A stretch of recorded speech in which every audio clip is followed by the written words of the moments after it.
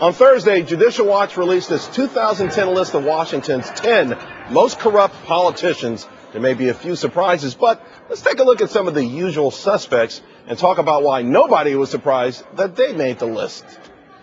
All right, the first on the list, I'm not sure if we're going up or down in this, so let's start with Rahm Emanuel, the guy who found the crawl space. I'm sure the guy you're probably rooting for in Chicago. Well, I don't know the entire field of people. I like Rahm Emanuel, but look, if he can't establish residency and if the law cannot be, if he doesn't follow the law, he's got to follow the law. I don't know that a crawl space where you stored stuff qualifies as a residence, although I've lived in places smaller than that. The last time a crawl space was important in Illinois is when John Wayne Gacy, remember, had his crawl space. I didn't think you could go lower than the last comment you made. By the way, is Sorrell ready to go into that crawl space and open it up like the Al Capone safe to see what's in there? They're claiming, technology, trick doors. What does he have in that house? Am I the defender? What are you pointing at me for? I'm here to represent Rahm Emanuel? Is that what you're... Leslie, what do you make of that? Rahm Emanuel making a list as he makes his debut as a Chicago politician. It might be appropriate, huh? Well, I gotta tell you, what are you looking for, Jimmy Hoffa? I mean, Rahm Emanuel owns a house in Chicago. He was a resident of Chicago, got a job in Washington, D.C., moves to Washington, D.C., put some of his stuff in a crawl space, attic, whatever you want to call it, back room. Tenant didn't know about it. Have a witness that helped him pack it, said, here's where it is. They go in, say, hey, we found it, took pictures, bada bing, bada boom. The guy was telling the truth. Hey, guys, okay, let's go to the next guy on the list. Barney Frank. You're just afraid of a Democrat becoming mayor of Chicago. Barney Frank. Yeah, that's it. That's it. Dave, I got to start with you with Barney Frank. The smartest man out of Massachusetts that could run, this committee, be the best, and he hasn't figured out how to fix Fannie and Freddie yet.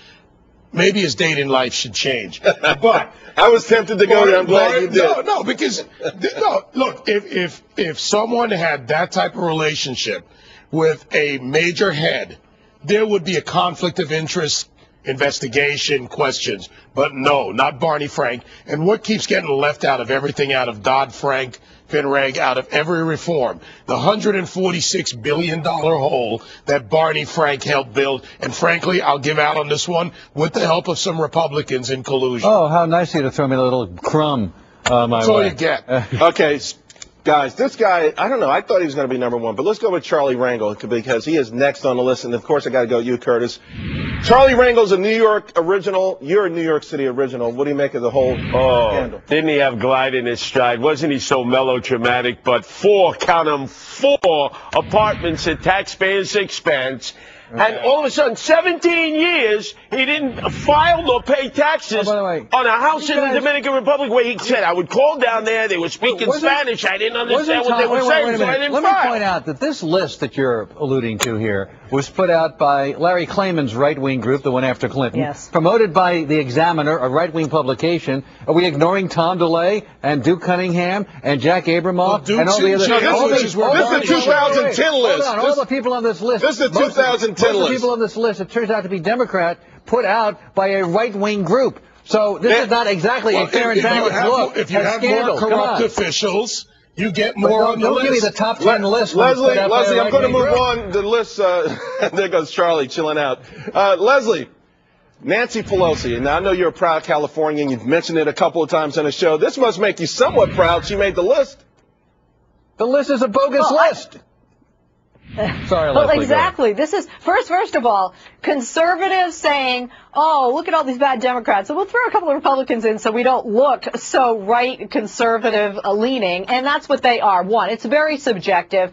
Can you tell me what kind of ethics investigation or charges Nancy Pelosi has been brought up on? Oh no, she's just a chick a lot of guys don't like in Washington. Well, a woman who has power, a woman who was the first speaker. Really, what has she done? What has she done? Her being a woman has nothing to do with it. But I will tell you one thing that really is an affront to me. When she always says that welfare, food stamps, and unemployment is the best way to bring this country to create an economic miracle. The Wall Street Journal agreed with her. The Wall Street Journal agreed with her, Charlie. The Wall Street Journal said for every dollar that goes out to assistance, you bring in $1.66. Here's the question. The conservative Wall Street Journal agreed with her. Let me tell you something. Here's the you do not want people to become wards of the state. No, of course I'm telling you right now. But that's not corruption. That's a difference of opinion. That's not corruption. Let me respond to this. Of course you don't want people to be wards of the state. But the Wall Street Journal itself showed that she is right, because the people who get this assistance spend it right away. It circulates in the economy. Let me ask you a question to you, Alan and Leslie.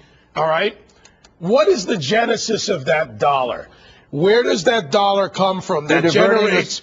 No, let me finish. That's not the issue. The dollar that's supposed to generate $1.50 is being borrowed 40% of it, which means 60 cents of that dollar is now going to generate $1.50. But the genesis of that dollar is past the contribution of unemployment. It is actually money being borrowed, taken from federal taxpayers. Okay, I don't know what you're talking about. The I'm reality. a three-card Monte game you lost us a little bit there, Dave. The bottom line, though, it's morally reprehensible to make people ward to the state and tell them that welfare is good for them. I'm going to tell you that right now. So let's leave real quick, Curtis. Yeah, man, flip the script. What about Barbara Boxer, Miss Brooklyn, who went with Miss Schnozzola out there, Barbara Streisand, to be a playboy in California? 7 countrywide mortgages. Now let's leave it there. Miss Schnozzola? Coming up next.